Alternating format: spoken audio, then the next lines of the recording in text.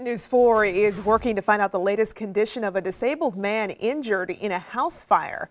It broke out around 2 this morning. The man was unable to walk and had to be rescued. It happened on Caroline near Montrose in the Gate neighborhood of South St. Louis. Our Corey Stark has the details from the scene. It was a 2 o'clock wake-up call a South City family wasn't expecting. We smelled smoke, we heard a boom, and the neighbor called my mom, and she said that she seen smoke and there was a blaze in the alley in the gangway. We looked out the window and we saw the neighbor's house was on fire. 7 members of the Gaither family were staying in the neighboring home of where the fire started.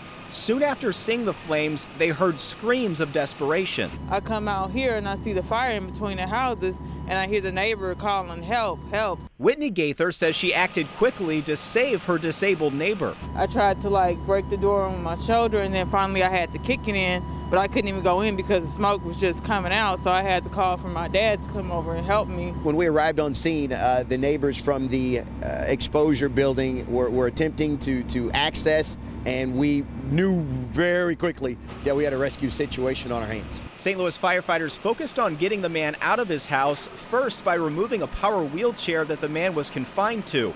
As the life-saving efforts continued, the fire spread, heavily damaging the Gaither family's home. It's completely gone. She can no longer live there. My family can't live there. The Red Cross is assisting both families displaced by the fire. Corey Stark, News 4.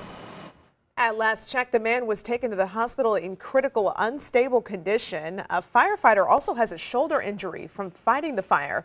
The cause is still under investigation.